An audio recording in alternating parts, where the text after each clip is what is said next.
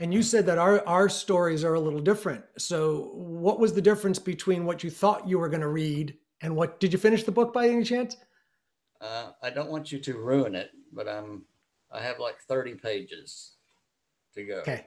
Okay. Um, and there are some spots that I'm like, wow, okay. No, It's a that's very good okay. book. You can say I, whatever I you. finally got the title when I got to that portion. Okay, that's the title. I'm like, did they call him Stephen and Michael and Kevin? What the hell is going on here? I was totally confused, but and I won't even attempt the last name. Wachakushikowski. Wagaspack. Wagaspack. Okay, okay. But well, I mean, my mom was born into privilege. I can put that into no excuses. I mean, she was her my grandfather and her mother, had some means. He owned some car dealerships and all these things, and like a lot of kids did in the '70s, which is what she was, a teenager in the '70s. She did a lot of stupid crap. I mean, that's just what it was, and she became addicted to heroin. Um, I met my father for the first time in Las Vegas. Um, he knocked on my door. Me and Dan were already together. So, I mean, we've been together 21 years, but that should tell you. So I was 23, 24. And he found out me and Dan were in Las Vegas, and he knocked on the door at 9 a.m. And I opened the door, and here's this 6'5", 350-pound gigantic man. And he was holding two Crown Royals at like 8:30 in the morning. And said, "Are you? My name's William, Chad." And he said, "Are you William?" I'm like, "Yes." He said, "I'm your father." Literally, that's. And I never saw him again. We went out and hung out, and I'm like, "Okay, well." Um, but anyway, I ended up having, and this is not no joke. A lot of people don't believe it until me and my two 100% biological sisters get together. They don't believe it until we're all together and we're telling stories, and then they're like, "So that shit wasn't BS? I mean, that you were, pardon my French, but you were telling the truth." So, but uh, by the time I was old enough to be in fourth grade, I didn't walk into a school until fourth grade, not once. Never been in one. So, but by the time I was old enough to be in a school in fourth grade, I had lived with what I called 17 different stepfathers. And that's that I can remember because my mother was a heroin addict. And then one of the greatest guys was a guy named Johnny Johnson. You can't make that name up. And he was her counselor at a heroin clinic. And she was dealing drugs to the other patients. And she ended up, now me and my mother have a fevered relationship at this point. I kind of take care of her, but her brain is fried. I mean, you can only do, that kind of stuff for that long. And, she has absolutely no memory.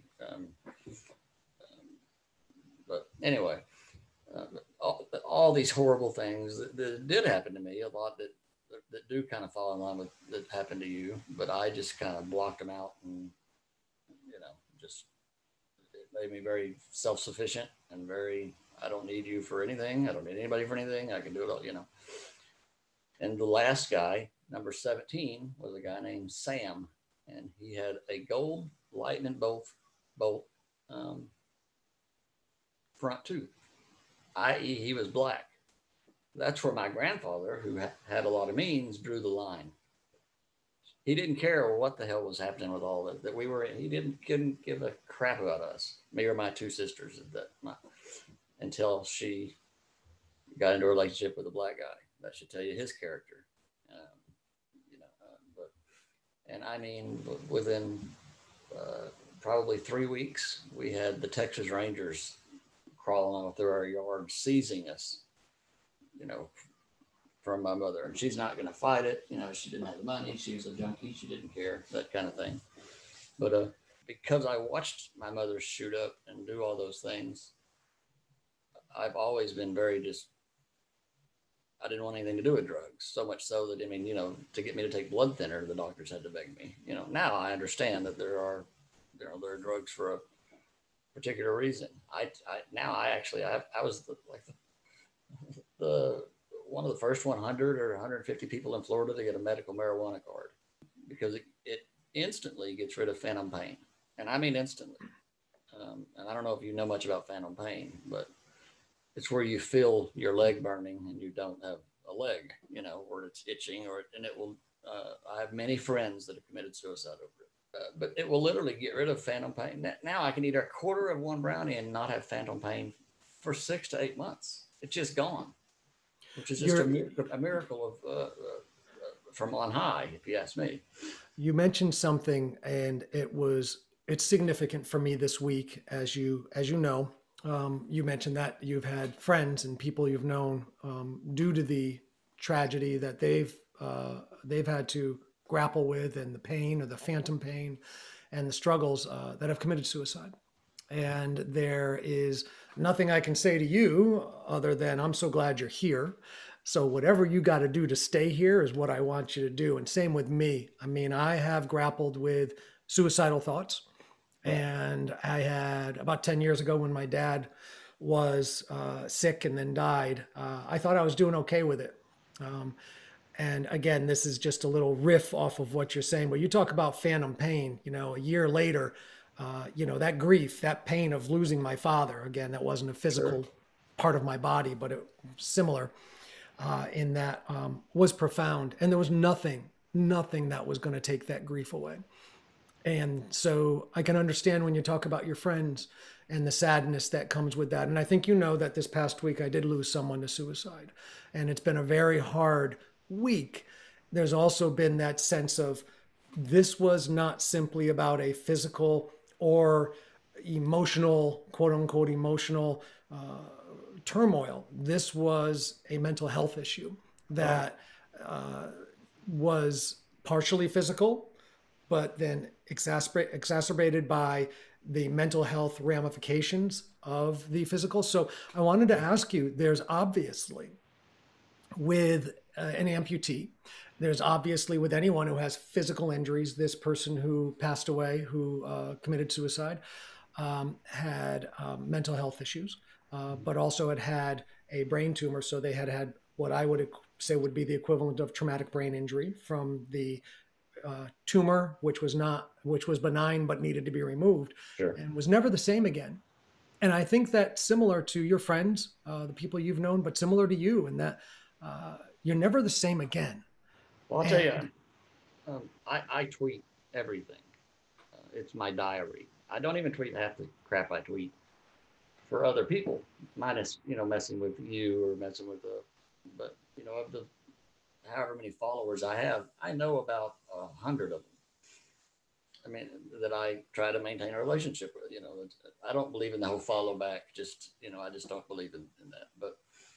Um, but so I treat it as my diary, so I can scroll back and go, "This is what happened on this day, and this is what happened on this day." And so I was in Budapest last December, um, and um, we were starting to hear some scuttlebutt about this COVID thing.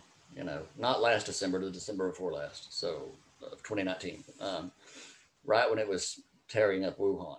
So we were in Budapest, and then we had a week in Cyprus, and then and me and Dan were horribly sick. Well, nobody knew what it was. There was no don't get on a plane if you have it. But we're both pretty much convinced we had it at that point, because it was just a strange, weird sickness, or we could just be,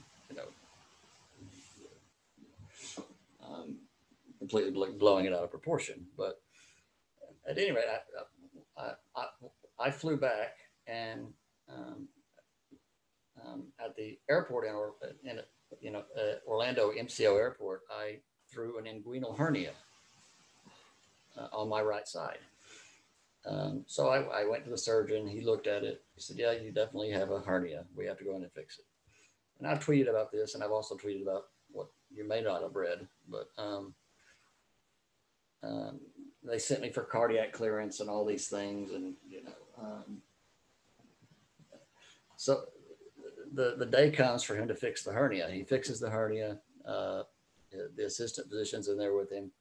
Before I even move out of pre-op or post-op, when they're bringing you out of it, and I don't know if you've had surgeries, but you're back in that same room, and you're kind of still drugged, but the doctor's talking to you for one last time. And I literally tell him, and Dr. Smith, his assistant, where you cut me over here feels fine. I've had so many surgeries. I mean, I just know. I mean, I literally had so many of them that are like, it's just almost routine for me at this point. I said, but my right testicle is killing me. And he said, that's just normal. And I said, are you sure? And he said, that's normal. I said, okay. So, I went up to my room and I think they discharged me in like 3 days as soon as they got my blood levels stabilized because I'm on massive blood thinner. And the 1 week follow up at the surgeon's office, I said, Doc, I don't care what you're saying. This is fine. Whatever you did with the hernia is fine, but you did something to my testicle and it is on fire. And he said, well, I'll just give you some more pain meds. And I said, Doc, I have every known pain med you could possibly think of on shelves at my house. If you want it, I got it. Because you go through so many surgeries, and I mean, I had fentanyl patches. I don't use them, but but he said, no, it's just normal. Didn't look at it, didn't do anything. So the third week, or the second post-op week, I went in and I said, you've got to send me somewhere else. We got to go to I don't want to see a partner. Somebody else has got to see me. And he said, well, since it's been 3 weeks, we'll order an emergency scan. He called over there to the Florida imaging. And you know how when you get any kind of imaging done on your body, you never see the doctor, ever, because they're just going to read the stuff and send a report in. You just see the tech. The tech was scanning my testicle area, trying to be as less graphic as I can be, for about 60 seconds and then ran out of the room. About 60 more seconds went by, and Dr. Pansky, who I've never met because he just reads the stuff, you don't meet him, ran in the room. And he looked at the screen and he said, we're trying to organize a helicopter to get here.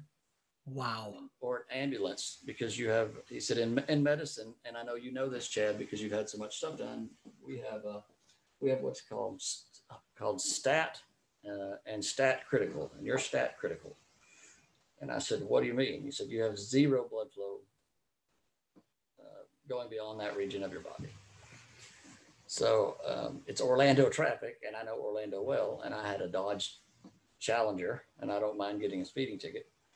So I said, I'd already been in pain 3 weeks. I said, can I just drive to the ER? And he said, if you'll leave now, but you have to go directly there. So I haul ass over there in this, very fast car. And when I get there, oddly enough, the surgeons are there that did my hernia surgery, waiting for me in the ER when I pull up. And we go right to the back. And the entire attitude has changed. I mean, they're just kissing, ass like nobody's business. I mean, I don't know how else to put it, but that's just what they were doing. And the urologist looked at me and he said,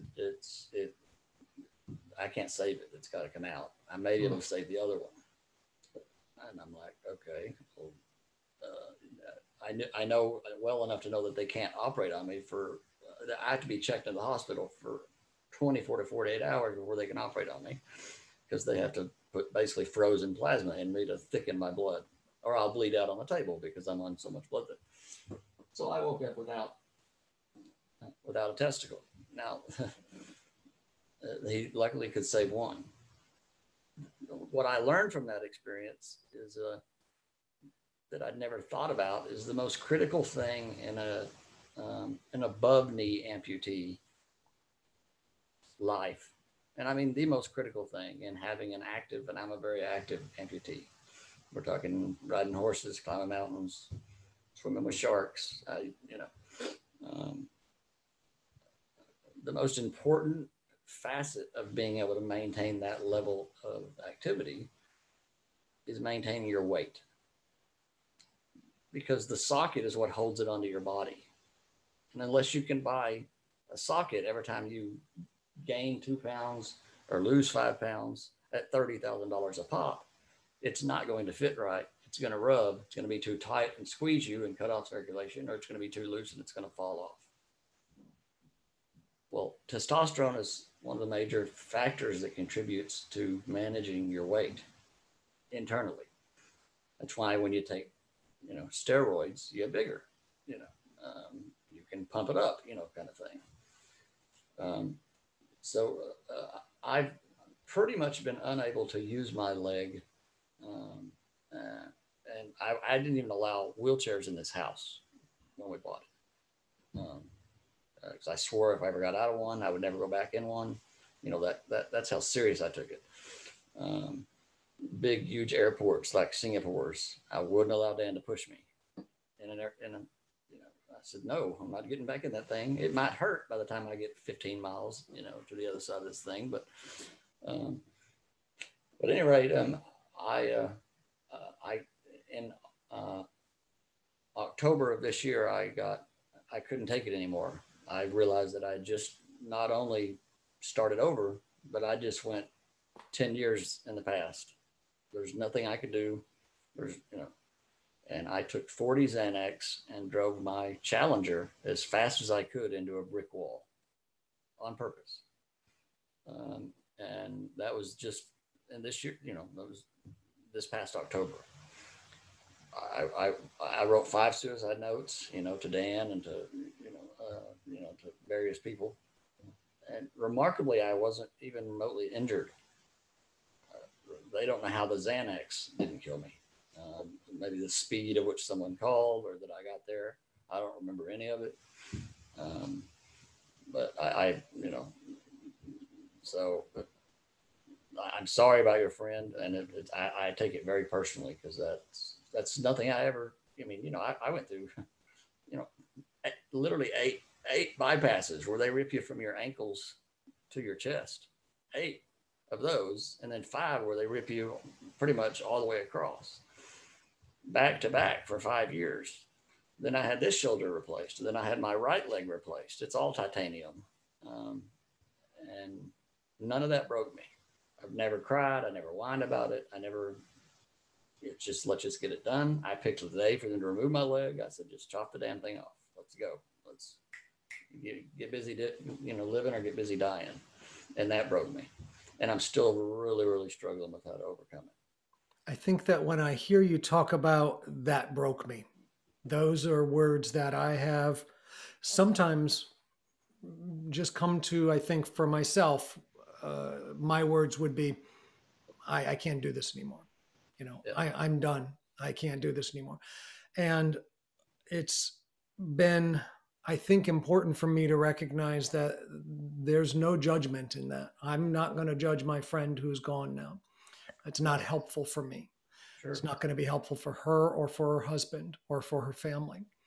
It is important for me to try to understand it. For her is important, for me to understand what my friend went through. It's important for me to listen to what you're saying, right? Not so I can take notes. I recently realized that this past week, while she had been airlifted after the suicide attempt, had survived the suicide attempt, had then gone into a coma, had a stroke, been taken off life support, and then died. Through all that, I recognized that there was a grief, there was a sadness, there was a sense of confusion, I think, that I would have naturally felt and gone through. I also have to admit there was another piece of me that was, and I hate to say this way, but taking notes, right? Making an awareness list of, okay, well, this is how she did that. I wonder what would happen if I did that. This is how I'm reacting to her being gone. I'm going to get over this. Maybe my family would get over this. In other words, people who commit suicide or think about committing suicide, and these are very hard conversations you and I are having.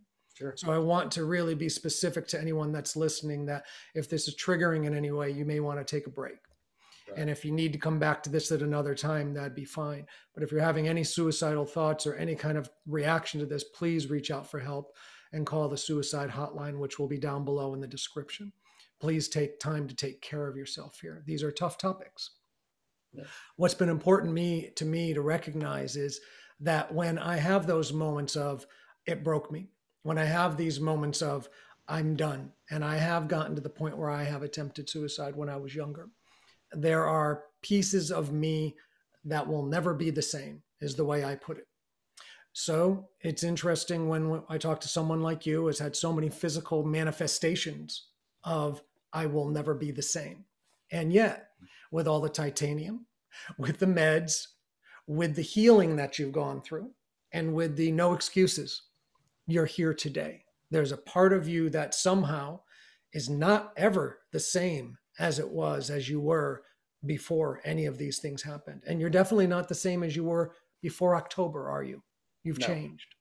The second that I was cognizant and woke up and was explained what I did, and I mean the second, I felt like the biggest idiot in the world, because in the grand scheme of things, I live a great life.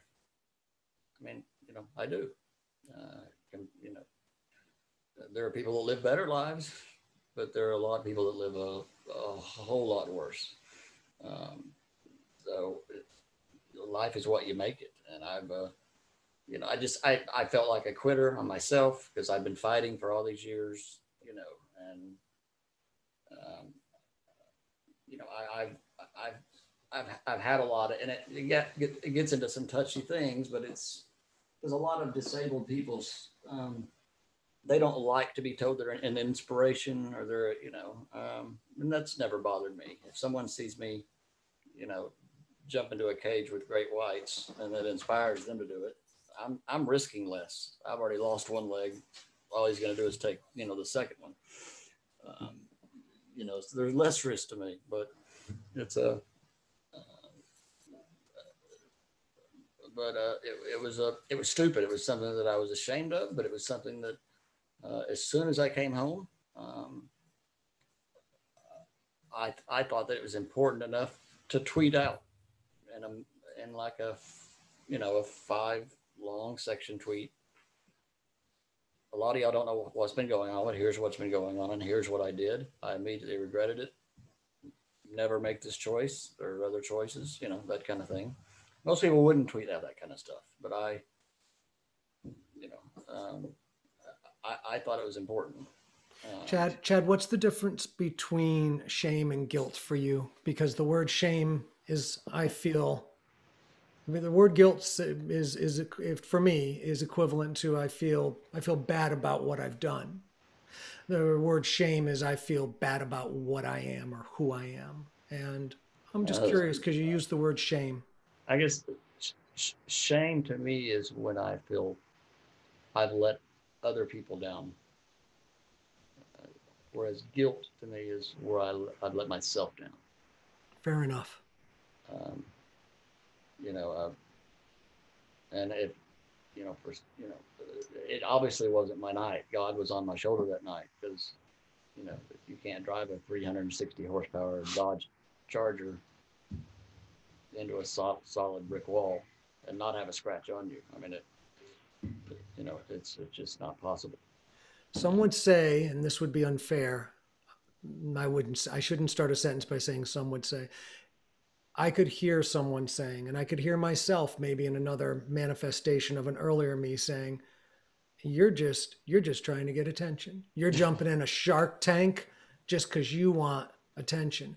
You're just driving that Challenger because, I can see the smile on your face, right? You just want attention. Now, I'm going to flip that around for a minute, because my friend who just died, she committed suicide, and the way she did it was by cutting.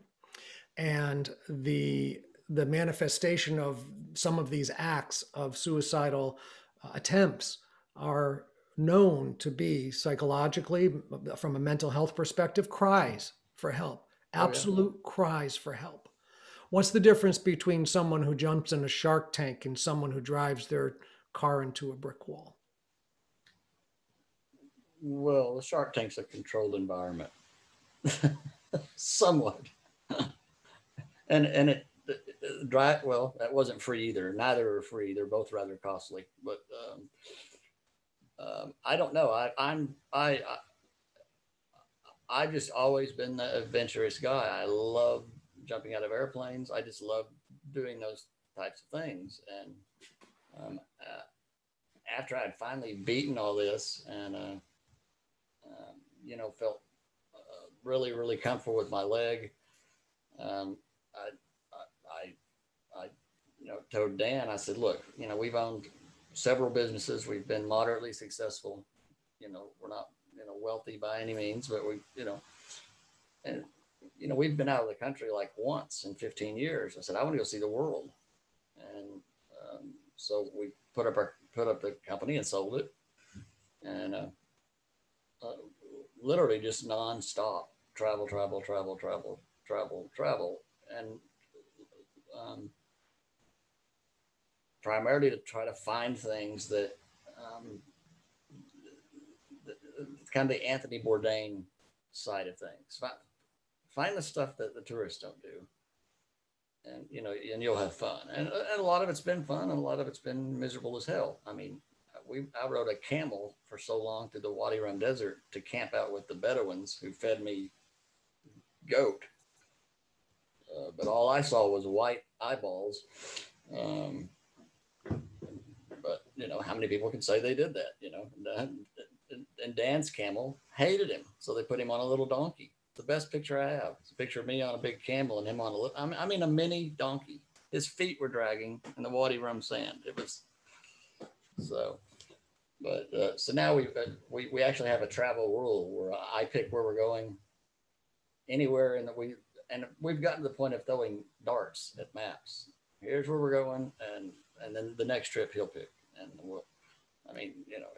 we were in Bratislava, Slovakia, for New Year's.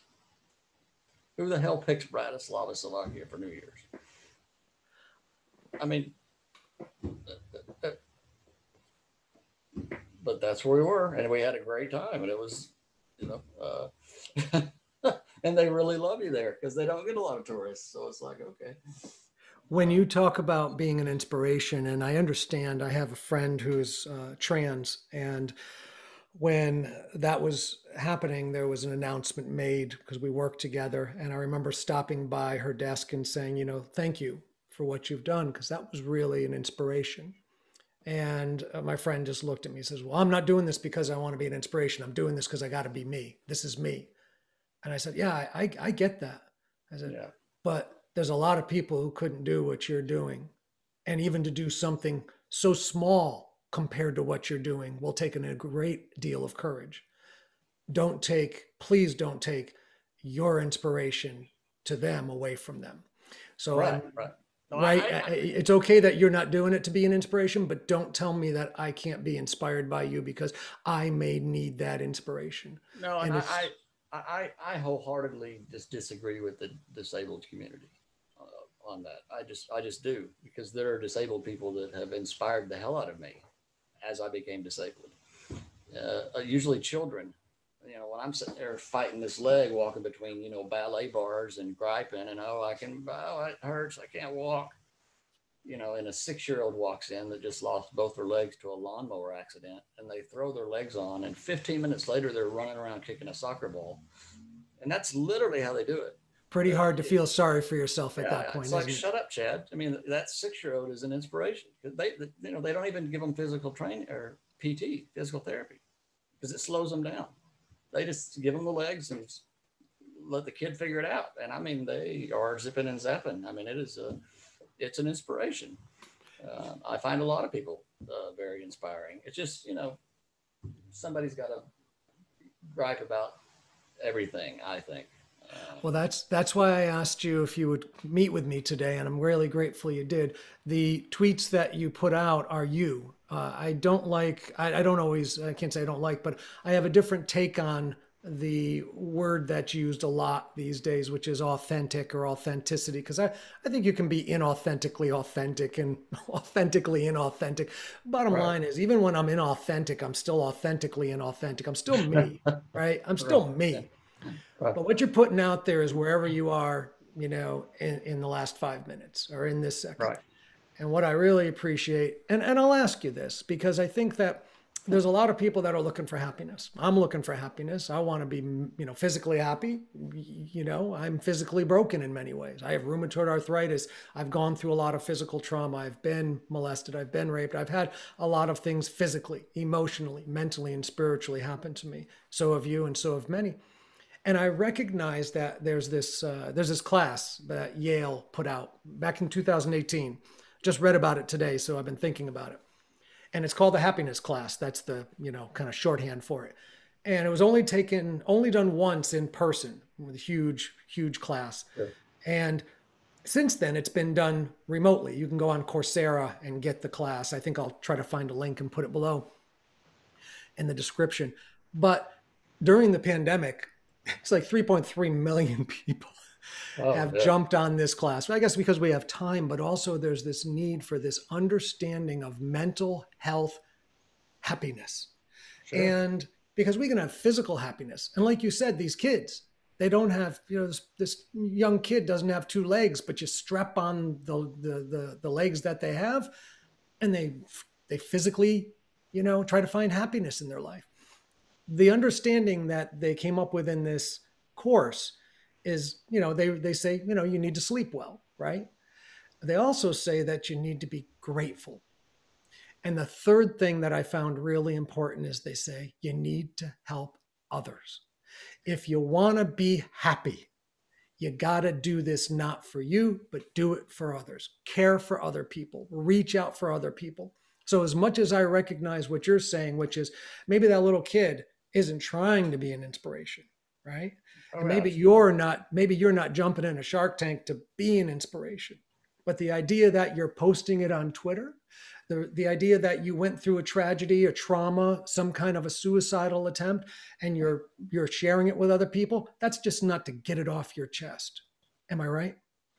no, it's not like I said. Like I really treat uh, Twitter like my personal diary, because I don't have the best memory. I don't know if it's I don't know, but it's slowly getting worse.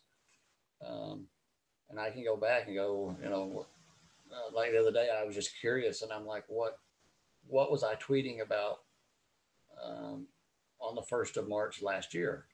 Was it all COVID, COVID, COVID, COVID, COVID? And it wasn't. No, we weren't even mentioning it. We were kind of halfway mentioning it, but I was talking about I had to go in for a hernia surgery and all this other stuff. I just like to be able to scroll back and it's like a little rewind in my brain.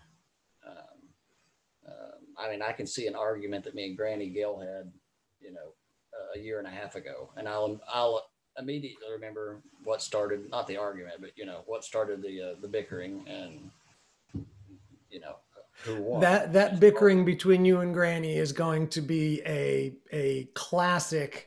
If you can save every one of those tweets and download them, we Oh, could write an entire Netflix series just based oh, on those tweets. I swear to goodness. she's a yeah. And I met her through her daughter, actually, Oh, interesting. I didn't know through that. through Jill. The Jill's a police officer. Got it. Um, Got it.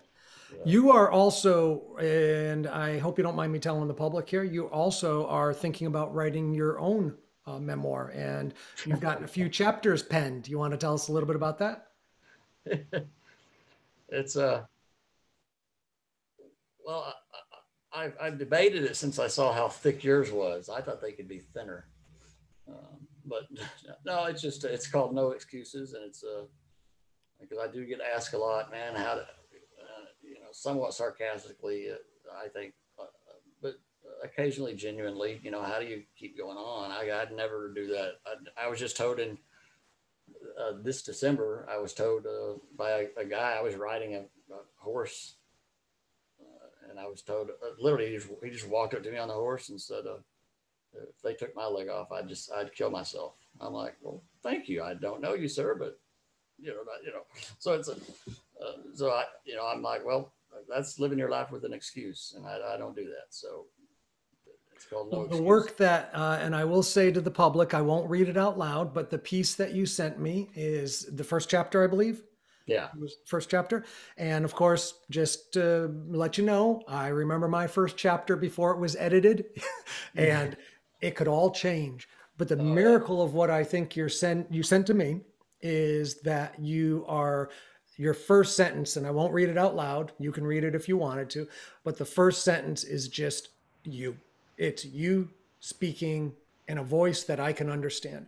The understanding that I have is like when you're reading my book, you know now because you've met, this is the first time we've ever met, Right. and you know now that what you're reading in the book is the real deal because this is the same guy that you've been reading about.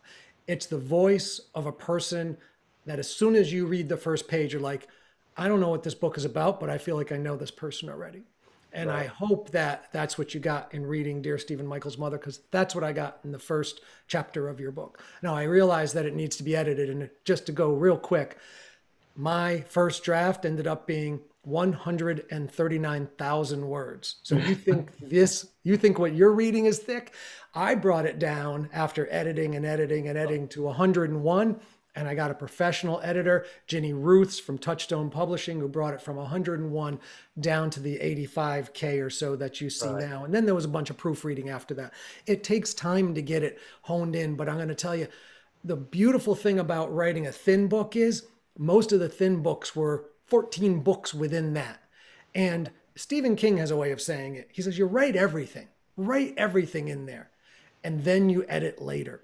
And Sure. he calls it killing your children because Of course it would. you're putting your heart into this. You're writing things that matter to you. And I can't tell you how many things I had to, slice and dice and chop because it didn't move the story along. And that was important to know.